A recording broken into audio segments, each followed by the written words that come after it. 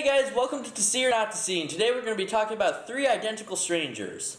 So Three Identical Strangers is about three identical twins named David Kellman, Robert Shafron, and Eddie Gallen, who found each other through this really, just unbelievable way. I really mean that. I don't want to spoil anything about this. This is a documentary, by the way. It's not like a movie about their lives. This is a documentary. But the thing is that, this story is too good to be true. This is something that could only happen in a movie, I thought. There's no way a story like this could exist.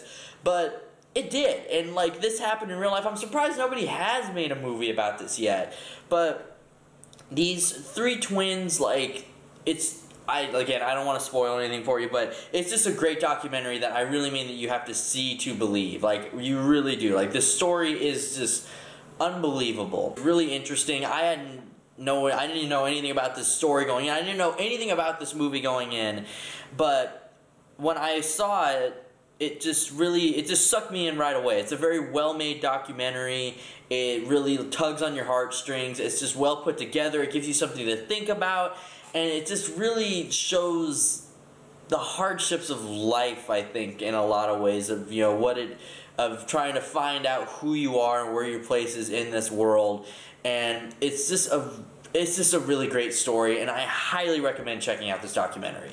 I don't know where you could find this documentary. I know because at the movie theater I work at, they show a lot of independent movies, so I don't know if it's going to be very easy to find, but I know that it's in theaters somewhere. I'd highly recommend checking it out. It's worth going a little bit out of your way to see, or at least see it when it comes out on TV, or if it's on Netflix or Hulu or anything like that. I think it kind of goes in depth of things that I don't know that if they've ever gone into depth with these kind of things before, because a lot of I know that these twins, these triplets, were famous for a while. They were all over the papers and everything, but I don't think they ever went into this much.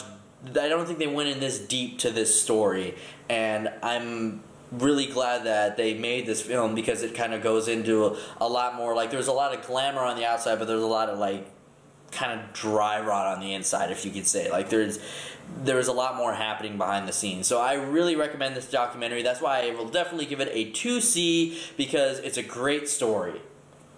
So that's it for me, guys. As always, if you like what you see, go and hit subscribe. You can follow me on Facebook and Twitter. The links are in the description below. Also, be sure to check out my website. The link is also in the description below. And remember, I waste my money so you don't have to. Thanks for watching.